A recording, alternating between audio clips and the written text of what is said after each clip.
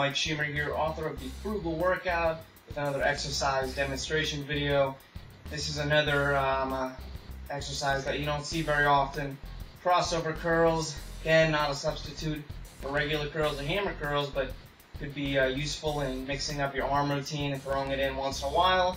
So this one's going to hit a lot of the short head of your biceps, a lot of forearms, and even some pectoral muscles. Curl up and across to your opposite chest, bring it down, up and across, bring it down. Keep switching off.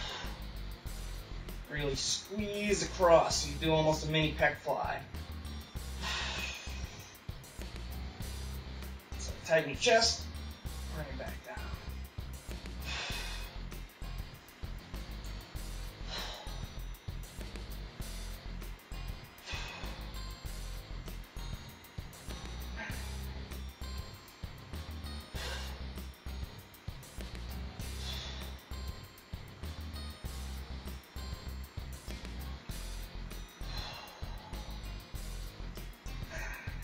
Try those out once in a while.